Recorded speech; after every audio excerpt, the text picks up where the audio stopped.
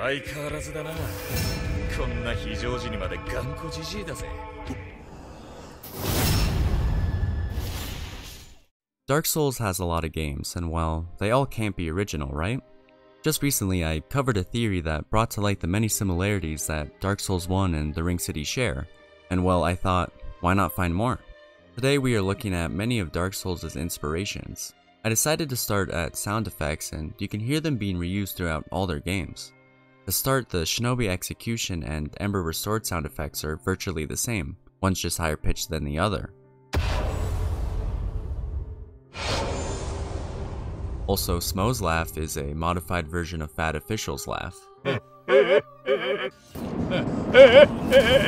Not to mention many enemy sounds are being reused, so we'll play those right now.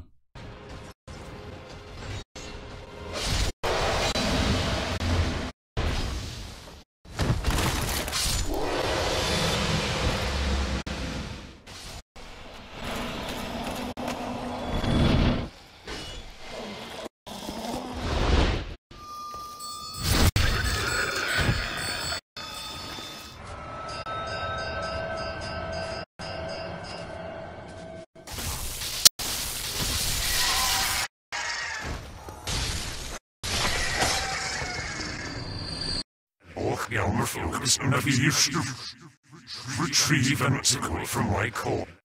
I must retrieve an article from my corpse.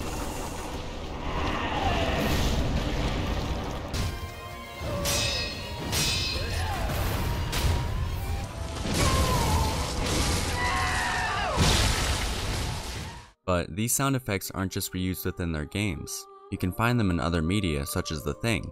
I mean, what are the odds Dark Souls has the same sound effect from a 1982 American movie? I might be overreacting, but I find this really interesting. Take a listen.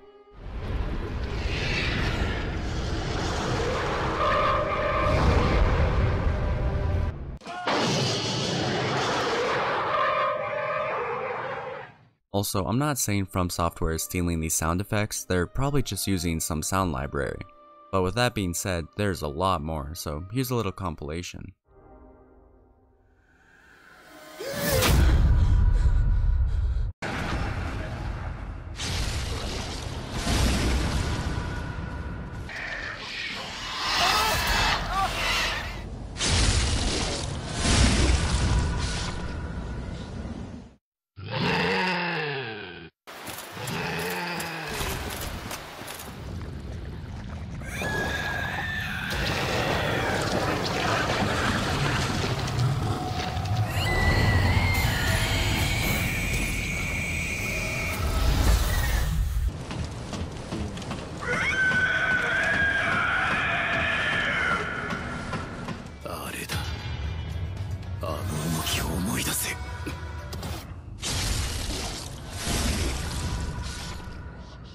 Okay, now that we're done with that, let's move on to something a little more noticeable, such as reused animations. And although many have problems with this, I don't mind it. I feel like it gives a sense of familiarity between the games, and actually while researching, I was surprised by the lack of reused content. Instead of porting stuff from their previous games, they'll take the same idea but improve or alter it slightly. You can see this in healing, rolling, and bonfire resting. Although they do reuse weapon movesets, but I don't know what they would change. RB Frosty actually made a video on this where he compares animations, so please check him out, it saved me a lot of time. But that's it. All I could really find were articles complimenting the devs. I mean, why can't they be lazy? Not even the sliding animation was the same. I don't know, maybe I'll have better luck in the environments. Well, after researching, I found that a beer can be found in Dark Souls 2, but actually there seems to be no reused assets or similar rocks. This is great news, and I'm happy From Software is importing stuff from their previous games. Now, there might not be reused assets, but you can find some obvious themes in their environments. One is the dreaded Poison Swamp, which they love to keep adding back, cause, well, I don't know. But you can find it in Demon Souls, Dark Souls 2, Dark Souls 3, Bloodborne, and Sekiro, so all of their games. To their credit, some of them aren't swamps, but they do hold the same tone. There's also areas that appear twice, such as Anor Londo, the Painted World, and Firelink Shrine. But these feel more plot related, and I wouldn't consider them actual entries. Also, on an off note, did you know that Priscilla's tower is in Ashes of Ariandel? I mean, it's sitting right there, I don't know how I missed it. But going back, have you noticed the similarities between the Valley of Defilement and Blighttown? They both consist of scuffed woodworking that makes its way up a wall with beyond annoying enemies. To me, it seems that this area heavily inspired Blighttown. There's also the Prison of Hope and Ithral Dungeon, which share similar architecture. Not to mention the Grand Archives and Duke Archives, along with Undead Settlement and Hemwick Charnel Lane. Oh, and on a final note, I saw this really cool theory that Archdragon Peak is actually the Undead Asylum. And after further inspection, they do share the same architecture and have that iconic walk to the cliff. Although that's where the evidence stops, but not From Software's inspiration, and many environments are inspired by real-world locations. Most noticeably, Anor Londo and Millen Cathedral. But in no way am I going to take credit for this, and there's actually a really good video by Probecat, who did all the research, and he shows the many places that inspired Dark Souls, so check it out, it's really interesting. Seasoned Dark Souls fans are probably shaking in their seat right now, and that's because I haven't covered Berserk. And wow, does Berserk carry a lot of influence. You could honestly consider Dark Souls to be a love letter to Berserk. The amount of inspiration, I put quotations on that because some of it's not inspired but straight up taken. Armor, environments, enemies, tone, and from what I've read, even lore. It's endless. I mean, check out the similarities between the Beast of Darkness and Sullivan's Beast. There's no denying it, these are the same enemy. But for some background, Berserk is a Japanese manga that's set in a medieval Europe-inspired dark fantasy world. And you can already see the similar tones. This is shown through the Angel Knight, whose helmet bears a resemblance to Zondark's, the Archdeacon, who looks identical to the Slug Count, and the armor that the Outrider Knight and Guts, the main character, both wear. But those are just minor details, and I haven't even covered the bosses. And well, doesn't the Nameless King look oddly similar to King Gyseric? The shoulder-heavy armor, intertwined designs, and not to mention the iconic fluff of hair? Also, Dragonslayer and Locust possess very similar helms that wear a boomerang-like piece along their brow. Mantis and Beetle are also two enemies that Guts faces and are described as one having thick armor and the other having speed. This has obvious correlations to Ornstein and Smough, whose fight is based solely around that mechanic. By the way, check out Note2, who found all these similarities, and they have really good articles comparing Berserk not just to Dark Souls 3, but all From Software games. And yes, that includes Elden Ring, which in the 2 minutes of trailer, manages to share a very similar helmet to that of a character in Berserk. Alright, weapons are a weird category, because from what I know, most of them, well, actually exist. And they're not just inspired, but directly copied. And on a separate note, did you know that there are 3 weapons that appear in every Souls game? And honestly, to no one's surprise, it's an axe, a spear, and a katana. Although if you don't consider prosthetic tools a weapon, then it brings it down just to the katana. Now, going back, many of the weapons aren't just directly copied and do share similarities, such as the flamberge, scimitar, and repeating crossbow, with the crossbow functioning the same as the one in Berserk. Although with Dark Souls having fairly realistic weapons, they're all inspired by something. Okay, so there's around 173 bosses in the Souls series, and I decided to categorize some of them in hopes of finding similarities. And well, the first group I noticed was Old Men.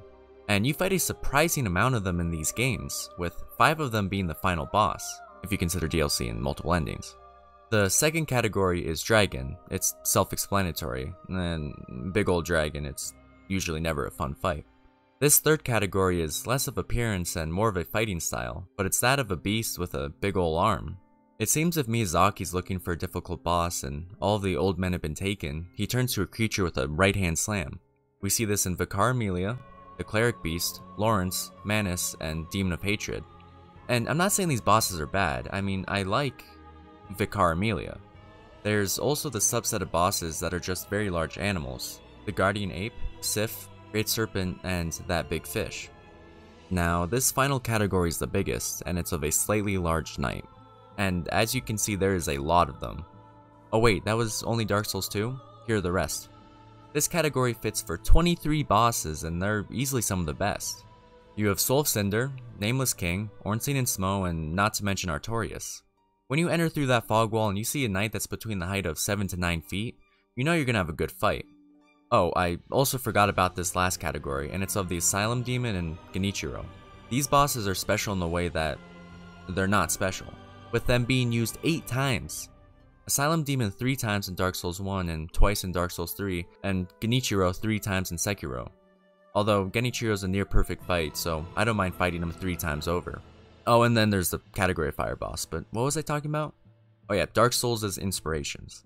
So there was a point to all that useless organization, and it allowed me to find some more similarities. And there's a lot.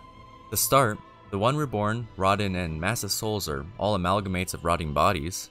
The Burnt Ivory King, Outrider Set, and Ruined Sentinels all share a similar headpiece. The Bed of Chaos and Aldia, besides just being bad, have those weird wood tentacles. Aldrich and Phalanx with their black sludge, although this could be related to lore. Tower Knight most likely inspired Iron Golem, not just because they both fall down, but because their design does look very similar. Lady Maria and Penetrator, who both use blood magic to make their sword have that cool red effect. The Flame Lurker and Old Iron King, whose boss fights could not be farther apart, but share a very similar body and head design. And come on, you're not telling me that Alvina isn't just copy and pasted from Alice in Wonderland? This one might be related to lore, but in the Painted World you can find King Jeremiah, who's the Old Monk summon. But there's also Phalanx, so that area might just be referencing Demon Souls. Orin and the Blowdart Sniper, just because they both wear a basket on their head. Miss Noble, Slime Scholar, and Brainsucker all have that moist bluish glow. And finally the Hydra and Ball of Snakes, which are both just a bunch of snakes in a ball. But we're not done yet, and we still have the endings, which all share the similar quality of not making sense. But in all seriousness, the formula is your character walking slowly and doing a simple task, such as sitting down, walking away, or staring off into the distance, with it all being narrated by a young woman. But that does it for this video. If you're aware of any other similarities or inspirations, please comment it. I'd love to see more. And just be aware that I'm reaching for some of these and just looking for a fun time. But with that, I appreciate you watching up until this point and hope you have a good day. Also, the Bloodborne symbol kinda looks like the USB symbol. Alright, bye!